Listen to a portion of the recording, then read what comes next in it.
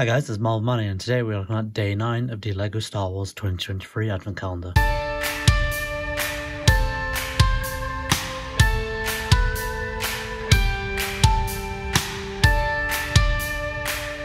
On day 9 of the Advent Calendar we get the little droid speeder.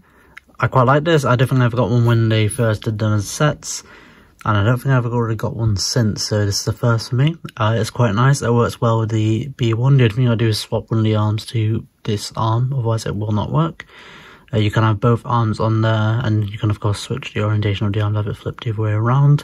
I like it like this just because I like to think he's either going up or down on there, so it works fine for me. We do get a nice assortment of spare pieces too. I like that the translucent cylinder's been used here to give it the kind of rise off the ground. And we've got a small green base as well for like any terrain that might be going over. They do a good job of kind of concealing it being bound to the brick by having this piece down here. So it is quite a good structure to it, I should say.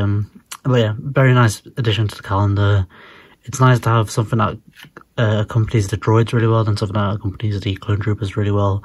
I think the calendar last year did that with Rebels and Imperial Troopers, so Stormtroopers and Snowtroopers I think it was, so it worked out really well, and they've done it again this year, which is quite nice, so it makes me very much look forward to how they handle it next year, and what else we might have in the calendar to accompany the minifigures and other characters. I've been Marvel Manny, and this has been day 9 of the LEGO Star Wars Advent Calendar.